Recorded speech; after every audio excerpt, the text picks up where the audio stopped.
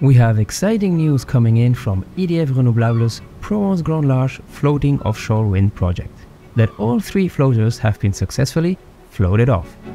This remarkable achievement is a major milestone for the project, showcasing the expertise and dedication of SBM Offshore's team that successfully coordinated the launching activities. The massive structures, towering at 45 meters high and 80 meters wide, were carefully loaded onto a semi-submergible barge at the Fos-Sur-Mer yard. From there, the barge embarked on its short journey, transporting the floaters to their next destination.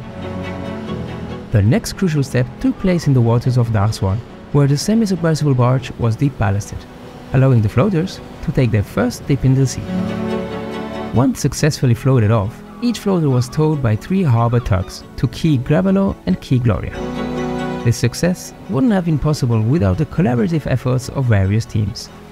We extend our appreciation to Eiffage Metal, Sarens and Boa Offshore for their exceptional contribution in making the launch operations a success, and a special thanks to the GPMM for their crucial coordination of marine movements within the harbor. But the journey doesn't end here. The next stages involve integrating the Siemens Gamesa turbines, after which our construction vessel, the Norman Installer, will play a central role in completing the offshore installation campaign. Stay tuned for more exciting updates as the Provence Grand Large project continues to make progress towards a more sustainable and renewable future.